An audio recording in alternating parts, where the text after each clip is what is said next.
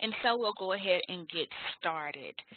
So, hello and welcome to the Power Hour webinar series. Power Hour is a monthly professional development and learning opportunity for staff of Georgia Public Libraries. This series will feature subject experts sharing tips and best practices related to a variety of topics impacting our libraries, such as library partnerships, information literacy, and facilities management. These sessions are free and made available to all library staff throughout the state of Georgia. My name is Dorcas Davis, Director of Continuing Education and Training, and I'll be your host and presenter for this session, which features the importance of empathy in the customer service experience. This event is supported through the funding of the Georgia Public Library Service and Library Services and Technology Act through the Institution of Museum and Library Services. Before we get started, I have a few things to share with you. This session will be recorded and archived and made available on the Georgia Learning Center and on GPLS's YouTube channel 1 week after the live recording. If you are attending this live webinar, the CE certificate will be emailed to the address that you used during the WebEx registration 48 hours following the completion of the webinar, so please check your spam folder. If there are other people watching this webinar with you, please have someone to record their names to keep a record of everyone, and we'll make sure that they receive their CE certificate as well. You will also have an opportunity to submit text questions for me. So please type those in the Q&A panel. That will make sure that I won't miss anyone. So now we will go ahead and get started. Once again, I'm Dorcas Davis, Director of the Continuing Education and Training for the Georgia Public Library Service. I've had the pleasure of working in a variety of libraries since 2005, and I've come across many library characters as well as I've worked alongside colleagues with very unique personalities, and I may be one of them. I am in no ways an expert on the topic of empathy. However, it is something that I've practiced along the years, and doing so allows me to be very patient with others and an approachable person. And these are important skills to have when working with the public every day, as well as being a representative of the library.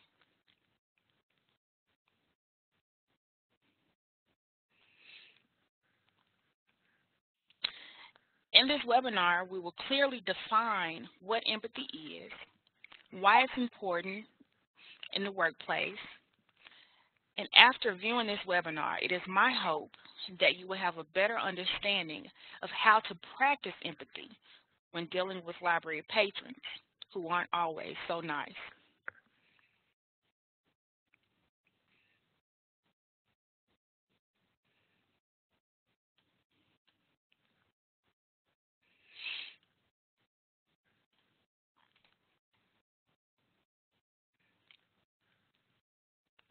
If you would, please take a moment to read the Oxford Dictionary's definition of empathy, which it says it is the power of projecting one's personality into the object of contemplation.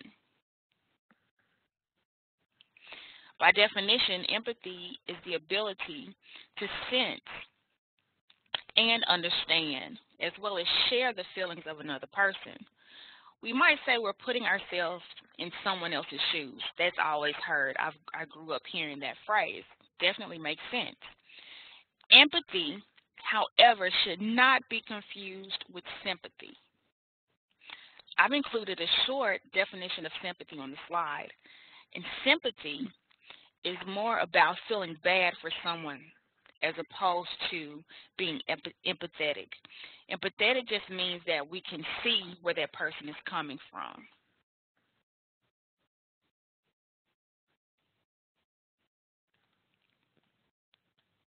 in my search to find things related to empathy, I came across a really great video. It's fun, and I'm sure you all have experienced Life Hacker in some shape, form, or fashion since being on the internet. But I wanted to share this video with you all because I thought that it's a very, very good resource on empathy, in my opinion, and they explain it very perfectly. So I'll get started here. The importance of empathy. We all live in our own version of reality, a reality that is limited by our senses, our temperament, and our own experiences. It is the only reality we will ever truly know. But it is crucial to our personal development, our relationships, and to society itself that we make the effort to try and experience other people's realities as well. This is done through empathy. Simply stated, empathy is an active attempt to understand another person's perspective, their emotions, and in essence, their reality. We are social animals, and our ability to communicate and understand each other's emotional states is key to maintaining our relationships. So it is little wonder that the ability to empathize is hardwired directly into our brains. One area that assists in this process is the right supramarginal gyrus, which helps us to distinguish our own emotional state from that of another person, and plays a key role in our ability to observe and assess what other people are experiencing.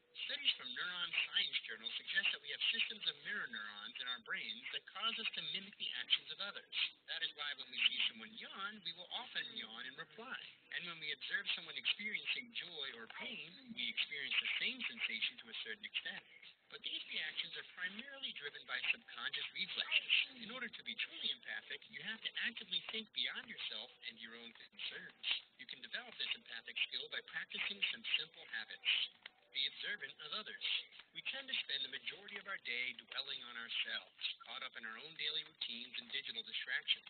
But taking the time to observe others around you is a good first step in developing your empathy. Watch and wonder. Try to focus on the person's state of being rather than categorizing or labeling them.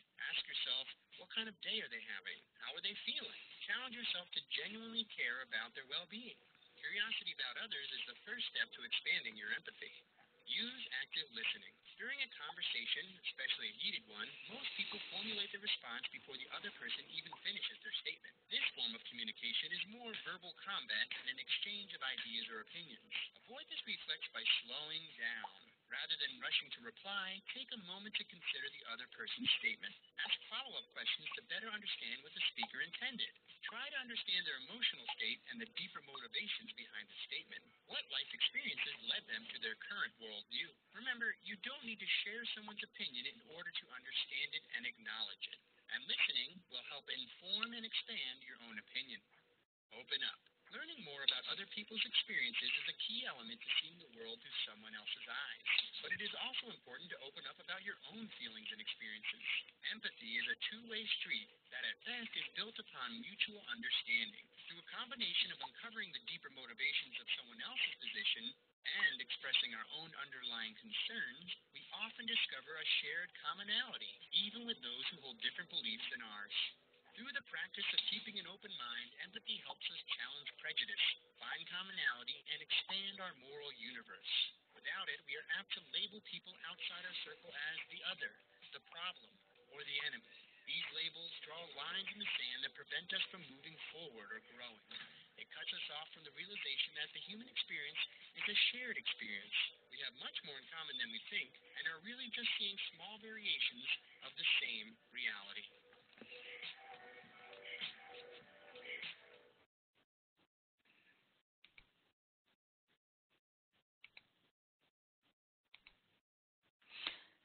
I do apologize.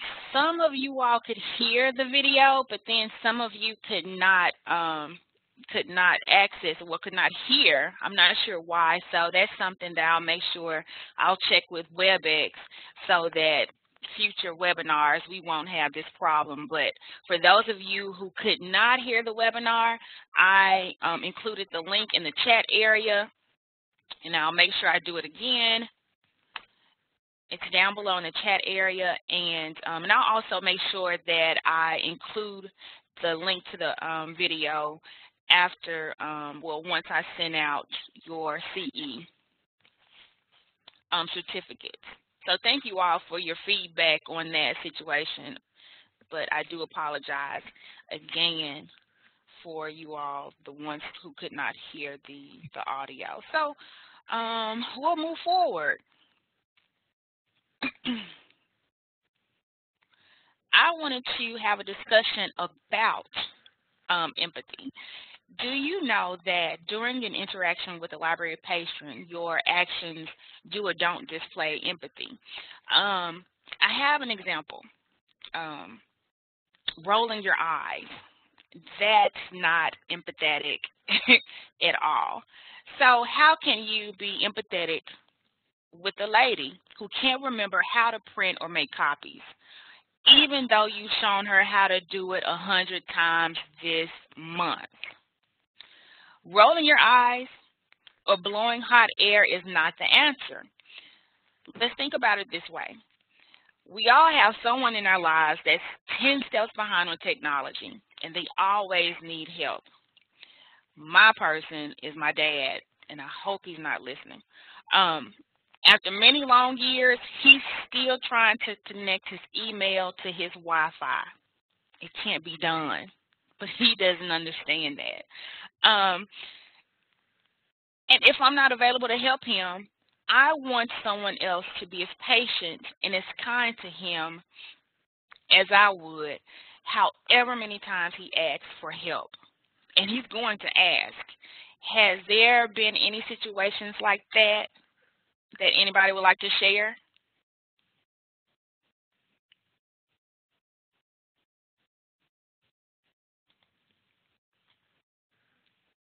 We have someone typing.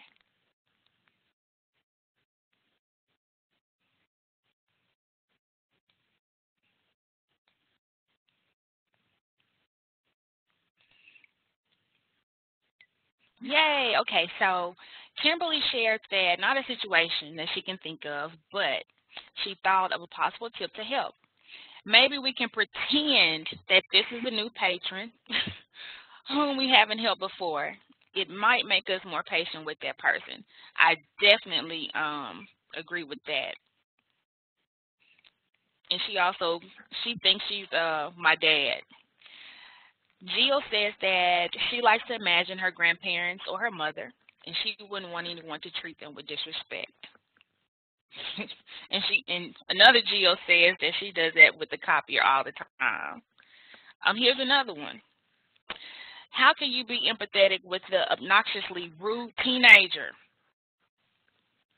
who treats you like the dumbest person and talks mean to you and the other library workers?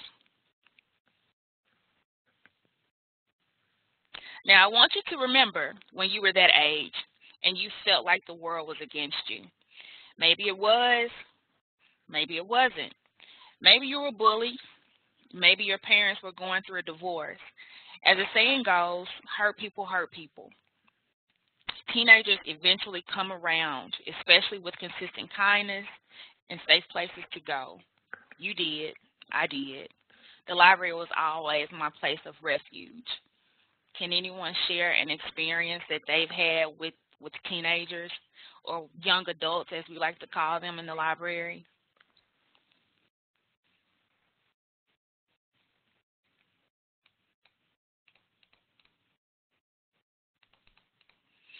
Tamara says she remembers what it was like to be a teen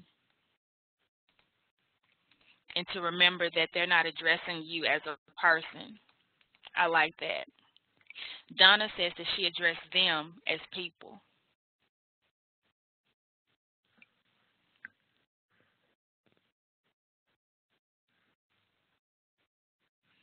So I think I have a group of empathetic participants. And before I move on, I want to share Jill's response. And she says that we have a woman who is really rude and obnoxious at times. Then she came in with her husband one day, and he was rude and obnoxious to her. Suddenly I understood why she acted so miserable all the time. You got really great insight into that lady's life. And you all probably were more tender-hearted when dealing with her afterwards. That's great.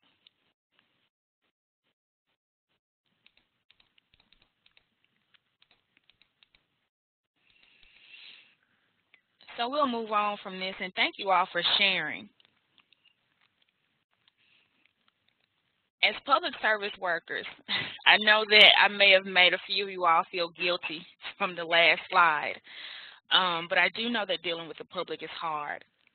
Library workers, we easily become overwhelmed with day-to-day activities, especially because no one told us that we would have to be social workers. They didn't tell us we had to be school teachers, counselors. They didn't tell us we had to be lawyers, babysitters, interpreters, and the list goes on. Also, many library employees fall along an introverted scale of personality assessments. For an example,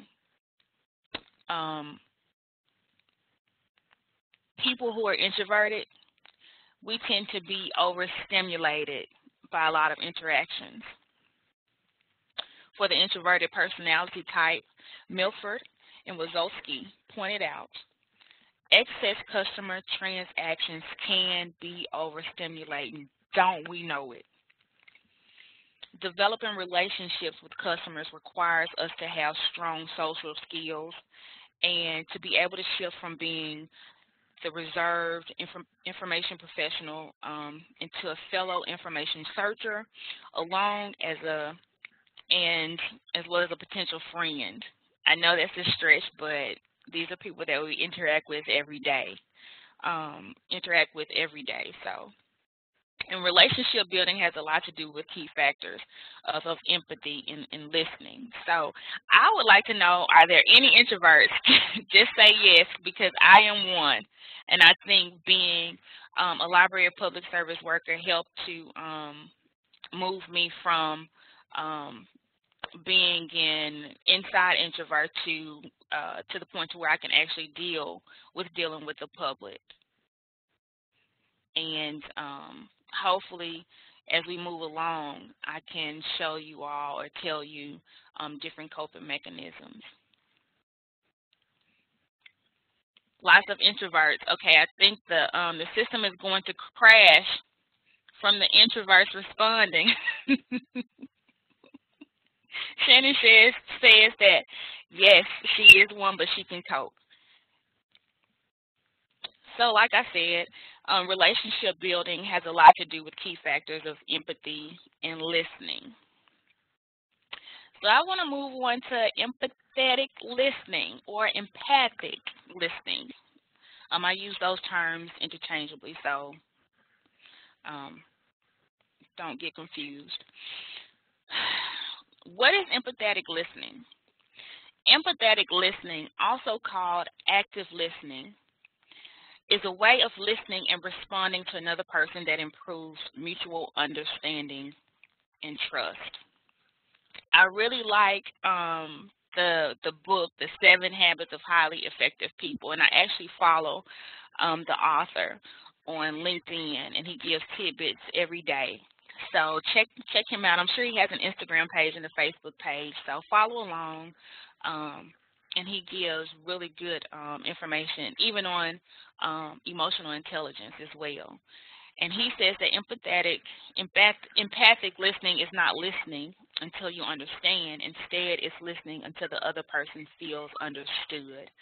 And I think that's really important, because sometimes when we listen, we listen to give a response, and we may have just missed the point.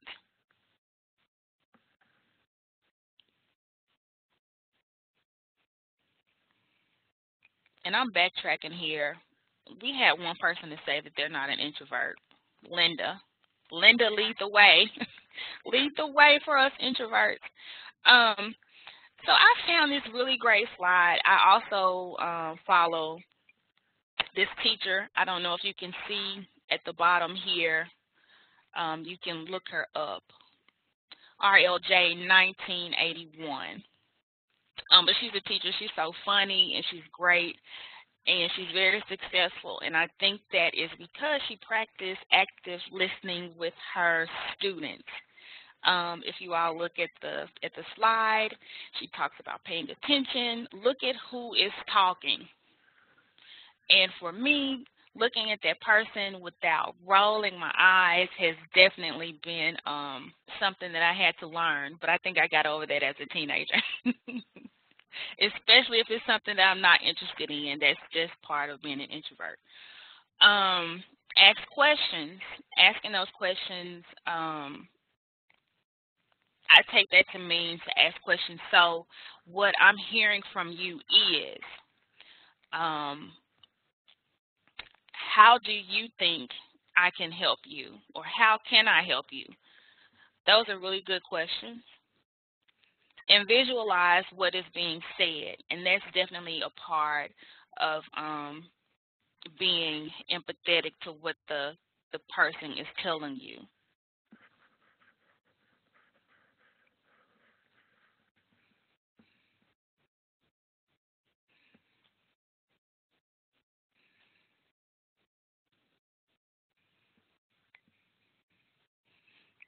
And here again, I just wanted to list out our characteristics.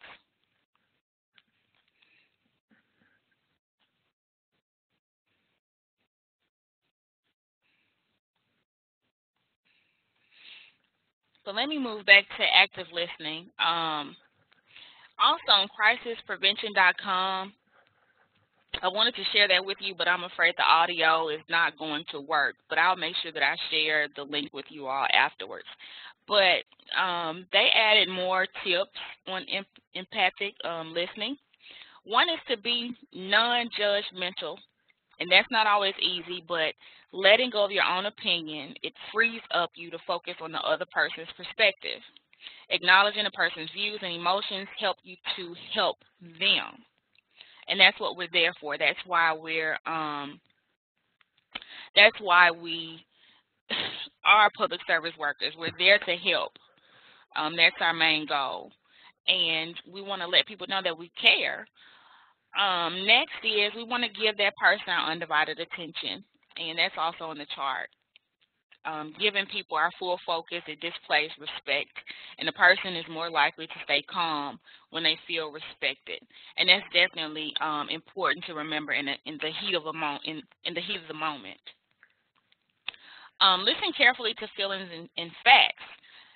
Soak in those words and notice the tone of voice and the body language and the other clues that go beyond the words and gain insight to emotion. So, a good response would be, I can tell or I can see that you're really upset. That just confirms and validates that person's feelings, and people love to be validated. I do. Show that you're listening. Think about your posture again. Don't slump down and give that big sigh and, oh, here we go again, type of body language. You want to display supportive body language. Give that eye contact. Give a nod. And lastly, restate and rephrase, paraphrase what they're saying. So if you speak, refer to that person's words, ask questions, clarify comments. So just repeat.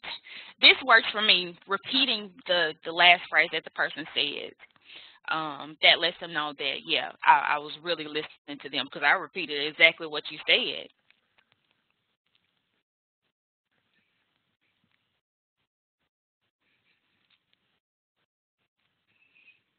Does anyone have anything to add on active listening? Is there something that I may have missed?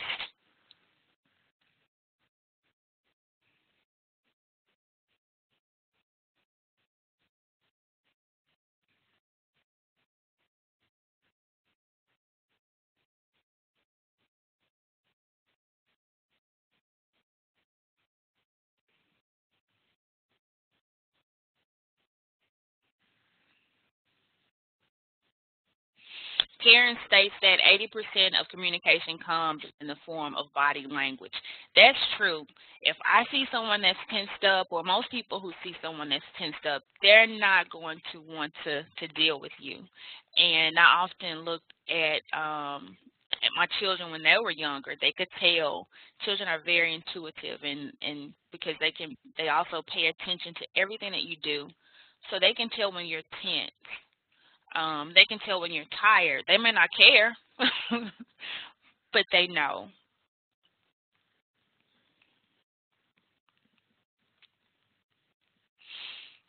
Jill says that sometimes I interrupt if I think I know what they want, and that's a bad habit. It's good. Knowing is half the battle. G.I. Joe, Jill. Um, and again, it goes to we tend to listen to give a reply as opposed to understanding. So, you have to practice that silence.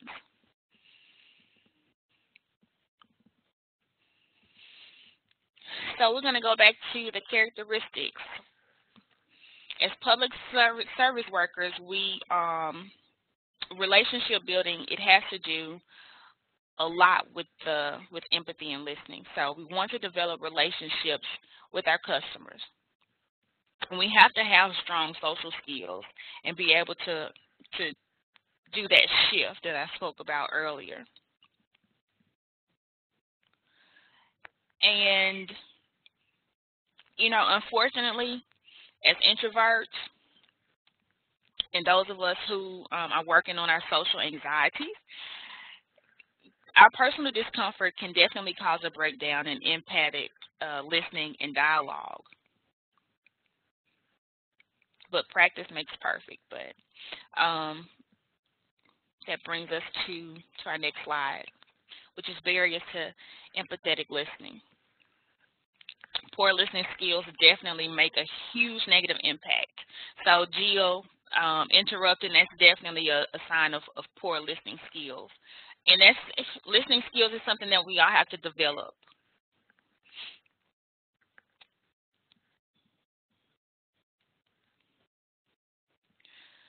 Barriers to emphatic listening include behaviors that can interfere with the communication process.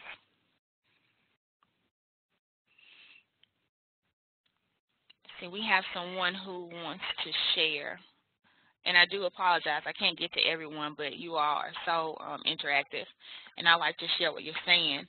She says, my library system had a staff undergo serving population with challenges training. And I would say that my customer service skills has been enhanced due to this training, and I'm more empathetic and understanding when helping customers who are considered challenging. I think that's great. I want to move on to barriers to active listening.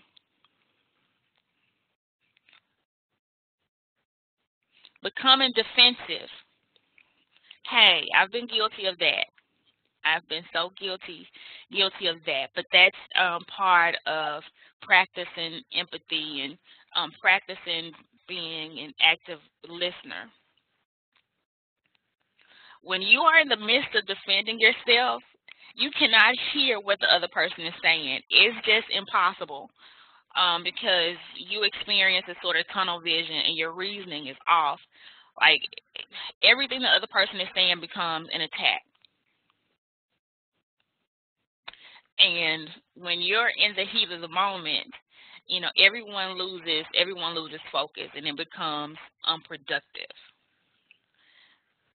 Would anyone like to share how they deal with patrons in the heat of the moment? And Karen, you're definitely right. Karen says that it's also important with coworkers and managers. We do have to be more empathetic with each other.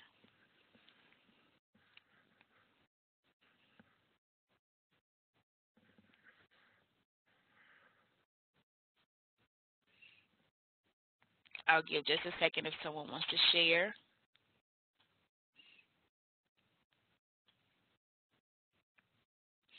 Now we'll move on. Another barrier is blaming the person, implying that it's the patron's fault. Okay, while this may be self satisfying, it doesn't do anything to diffuse the anger that the customer is feeling. And it may even escalate the situation.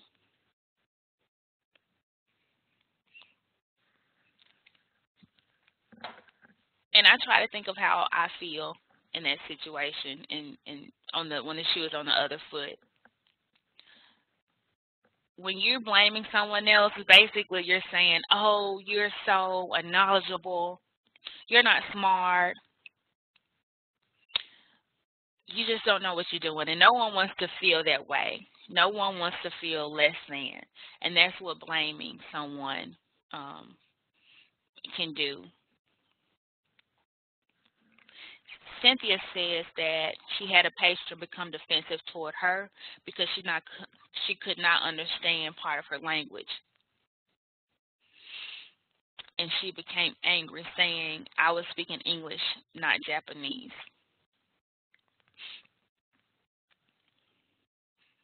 That was very that was mean. That was very mean. And when I was in situations like that, which we all, I think you cannot, unless you live in Mayberry, you're not going to be able to get away from it. One thing to do is to remove yourself. If you have to, if you get to that point to where you're so angry, you're seeing red,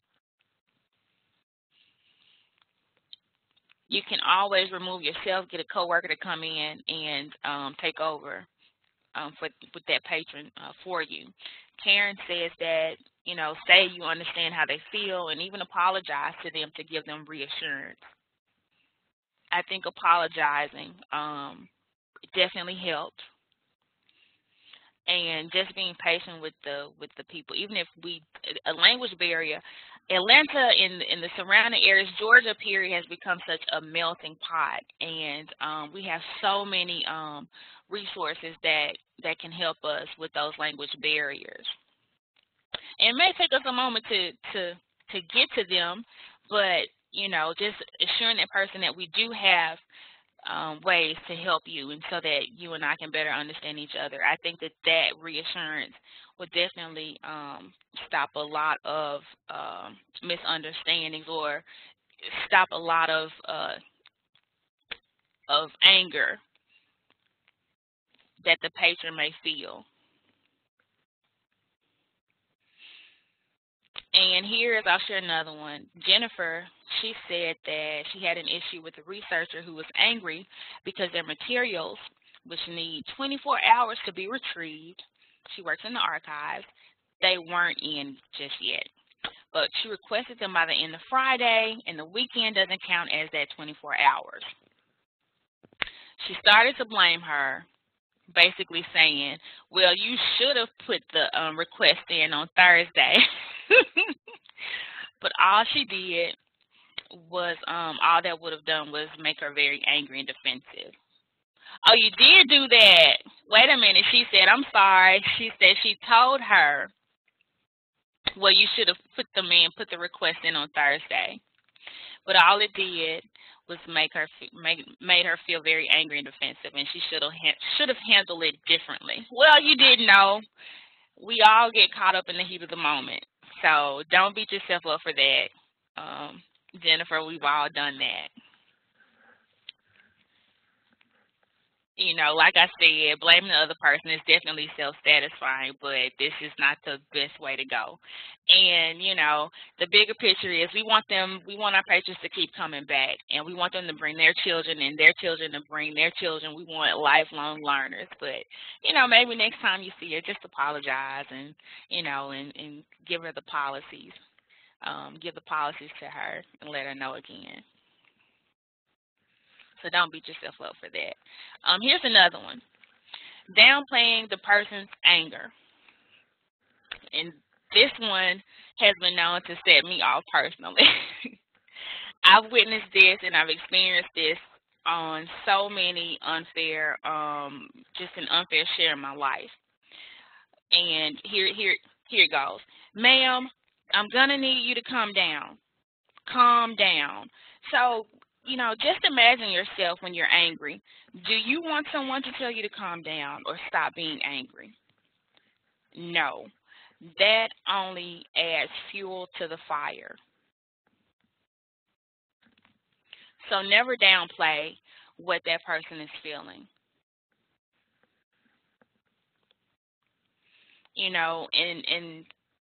And it's different when a person is being physical.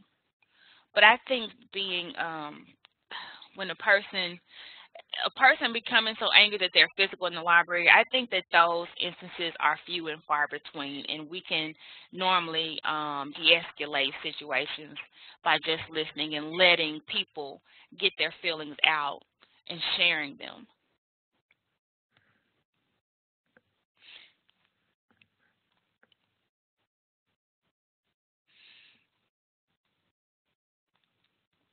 Our other Jill shared that when she needed a prescription filled and it didn't get filled as promised, she had the nurse tell her, "Might I suggest taking care of your refills earlier?" That did not make her happy. Karen also says to validate their feelings. Say that you know that you're truly upset, but I'm here to help you. I think that's great.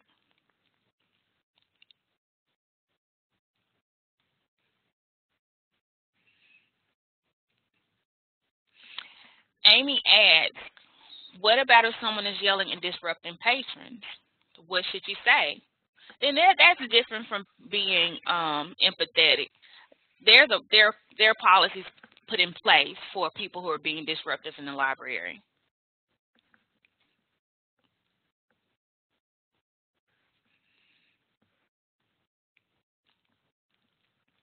So I want to move on to solutions. These solutions have personally been helpful to me. After patrons are allowed to vent, like I said, let them vent. Sometimes people just need to get it out. After patrons are allowed to vent, they usually calm down, thus giving you a chance to work on solutions. And you want to make sure that you agree on the problem, and you can use those the question. So you feel like this is what happened. Um, Use those open dialogue questions, and you want to make sure that you have some ideas on how to resolve the issues, which knowing your library's policies and procedures will definitely help you with that. And if you don't know, always get someone else to come in and help you with that situation or explain a policy that can explain it. They may be able to explain it better than you can, or they may have more experience with a certain policy or procedure. But it's okay to ask for help. Number one, above all things, do not take things personally. Customers can be rude and downright nasty. It's going to happen. It's inevitable when you're dealing with the public. I found an article on Mind Touch, and they gave a really important reminder. It said to remember that the customer is not angry with you. They're disappointed with the service or whatever the situation that may have happened. And you also want to keep in mind that you did not directly create this anger or frustration, but you can, however, influence its path. So you can definitely change the course of a bad situation. We do have that power as public service workers. And sometimes it's hard because some people are on medication. Some people are just, just going through a lot of things, and they just were easy targets.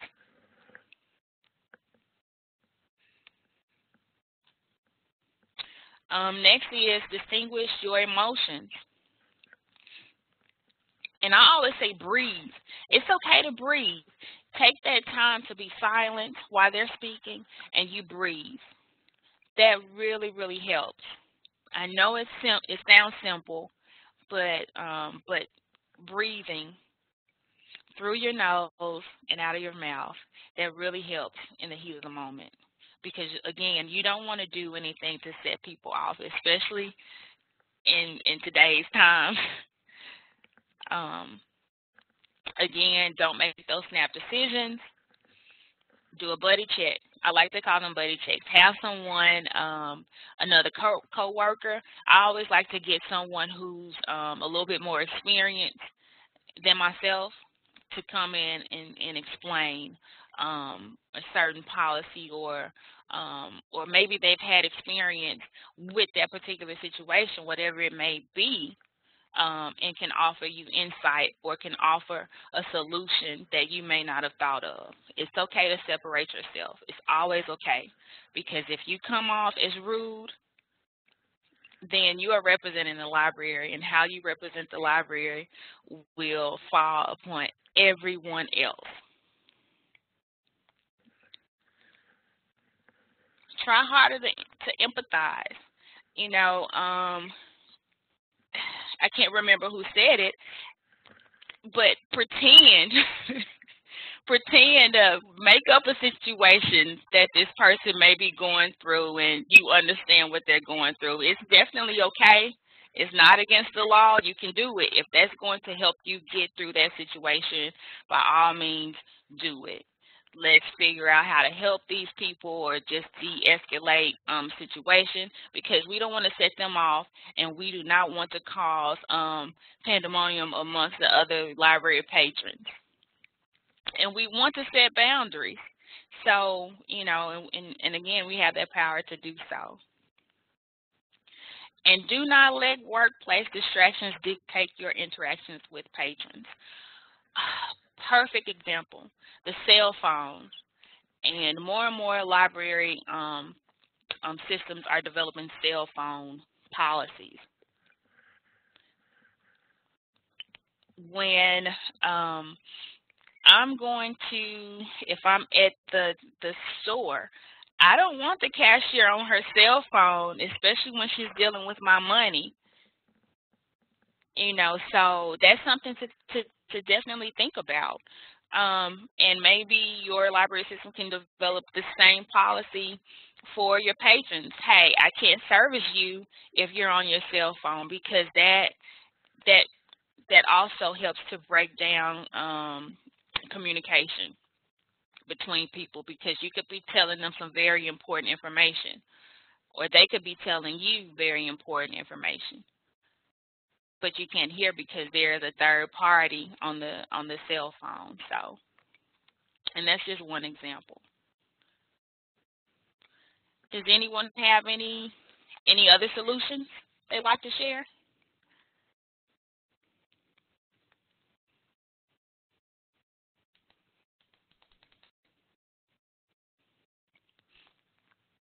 We have another Jill. Hi, this is the day of Jills.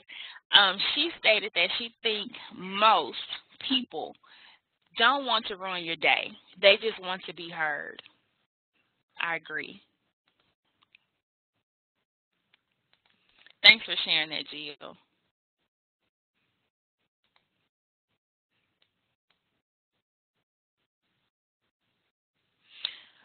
Jennifer stated that she likes to be a partner in their solution. And she says, she gives this phrase, this is very frustrating. Let's try and figure this out. Yeah, I like the word let. That means that you both taking ownership to whatever is going on, and you're both going to work together to figure things out. Karen says,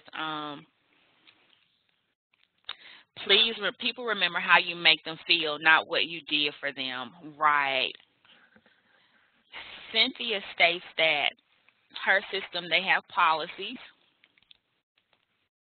stated on the front door.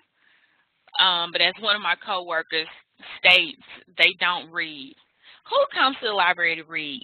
No one. No. But that's when we just give a gentle reminder, while I'm servicing you, or while you're here at the front desk, do you mind, putting your cell phone away? so that I can speak with you about your account. And here we have another Jill. I love you, Jills. I wait patiently. If someone is using their phone, then say, "I'll wait until you're ready," and that usually they usually get the hint from that.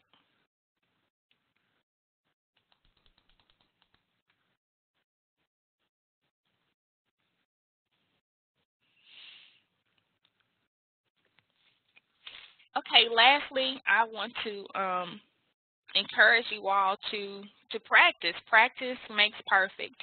Um, Empathetic effort, it can be defined as the willingness to invest time or energy in feeling empathy.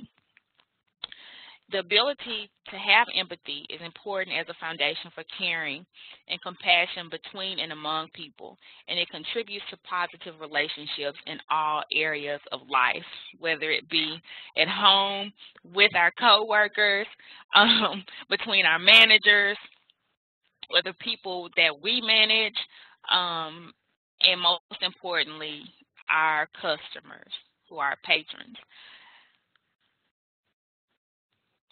We are definitely capable of enhancing our empathy on a personal and an organizational level. So I really hope that this webinar serves as a catalyst to get everyone started. And with that, I'd like to conclude this month's Power Hour session. I want to thank you all again for attending this webinar. If you have any other questions, please do not hesitate to contact me at the email address listed on the screen here. And once you leave today's webinar, you will automatically be directed to a survey. And if you do have problems with that survey, please let me know, because I need to know I need to know your thoughts, and I have to have your feedback so that I can know how to improve these webinars. And again, the CE certificates will be emailed to you using the email address that you used during the WebEx registration within 48 hours following the completion of this webinar. So I want to thank everyone again, and be sure to attend next month's Power Hour webinar session. Goodbye.